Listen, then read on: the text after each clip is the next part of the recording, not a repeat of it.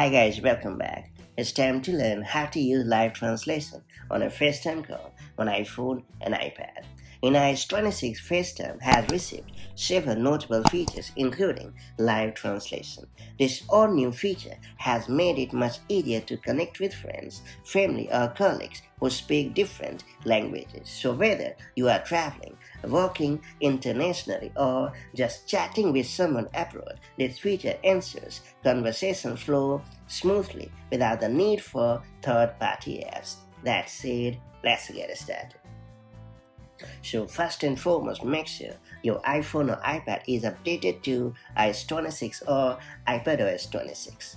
Besides, ensure that your device is compatible with Apple Intelligence. And then you have to open FaceTime on your device. After that, start a video call or audio call as usual. And when the call is connected, look for the live translation icon on the screen controls. Tapping this option enables real-time translation, allowing spoken words to be automatically transcribed and translated into chosen language. Now it's worth pointing out that the translated text will appear directly on screen, making it easy to follow along without interrupting the natural flow of the conversation. And there you have it. Apple has designed this feature with accessibility in mind, ensuring that translations are accurate and context-aware. You can choose your preferred language from the settings menu before or during a call. And yes, both parties will see translations in their selected language, creating a pretty seamless two-way experience. For example, if you speak English and the other person speaks Spanish, each of you will receive instant translations tailored to your needs. Another advantage of live translation on FaceTime is privacy. Apple uses on-device intelligence powered by advanced machine learning models to keep conversations pretty secure.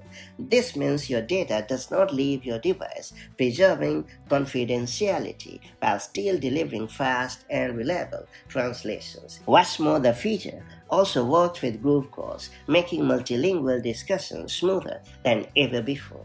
To optimize the experience, ensure that both you and other caller are in relatively quiet environments so the system can accurately capture speech. A strong internet connection is also important as it allows translation to appear quickly without delays.